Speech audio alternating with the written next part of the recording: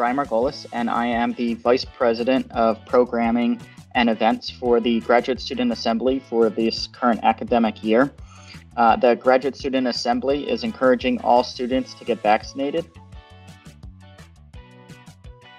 How does the safety and efficacy of the COVID-19 vaccine compare to other common vaccines?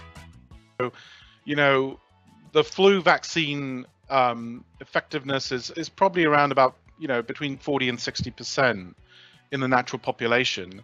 And, before the vaccines, as the vaccines were developing and before they were even received emergency use authorization, the FDA did a very specific thing and said, hey, we want our minimum benchmark for efficacy to be 50%.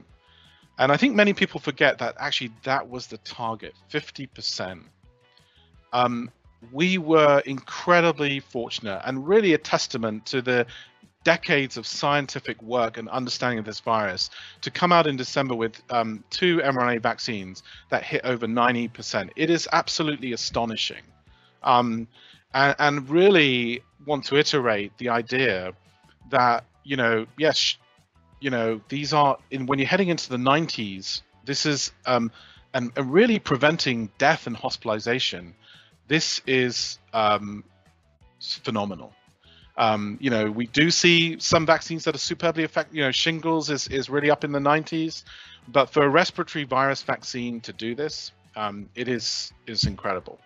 I will also add that as we get more information on the Delta variant, as we study the body's immune response of these vaccines, what's interesting is that these vaccines are able to generate such a broad immune response that they really do take care of variants as well, as long as you are getting the recommended dosing. And so I want to say, in the setting of variants and people being worried, the best thing to do is to get vaccinated.